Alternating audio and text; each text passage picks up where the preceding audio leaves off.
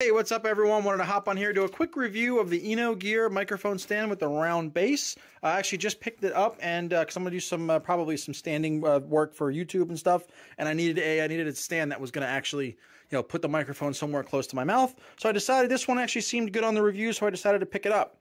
And I can say first impression is that I'm pretty happy with it. Now, I'm not sure how I'm going to be able to pick this up with the camera, but when it does ship in the box, this does break down into 3 sections that are about 1.5 feet long. So if you go like right here, again, you'll see that there's a break there. That's basically just threads into each other, and then there's this other thread right there. So you're going to have 3 sections here when it comes. This middle section here is the telescoping section. So make sure that you screw the top section to the middle, or else you're going to have the telescoping one go all the way down in there. But it's basically just a twist. And then this goes all the way up to, again, I'm 6 foot tall, I'm about 6 foot tall, and this goes right up to my mouth. So if you're somebody who's taller and needs a longer mic stand, absolutely pick one of these up.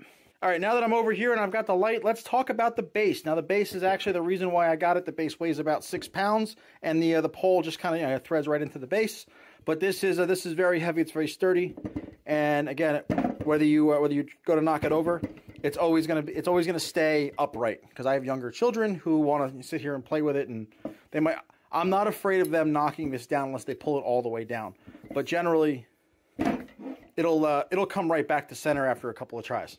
Now, on the top of the microphone stand, it does come with the quarter 20 screw, but which will fit into the included handheld microphone adapter. That basically goes on there, and it's going to screw in accordingly. But they also give you a quarter 20 to, I think it's a 5/8 adapter there, for if you're using a microphone like the Shure, where it has, well, the Shure came with its own adapter as well.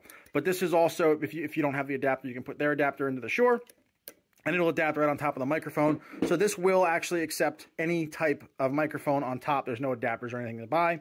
It's all included in the box. Overall, I think it's a very well-built package. It's an all-metal package. The only plastic on it is this little screw here, thumb adjustment. But other than that, it's again, really, it's a really well-built microphone, and it goes anywhere from about 3 foot tall to 6 foot tall. So overall, solid purchase, and I'm really glad that I got it.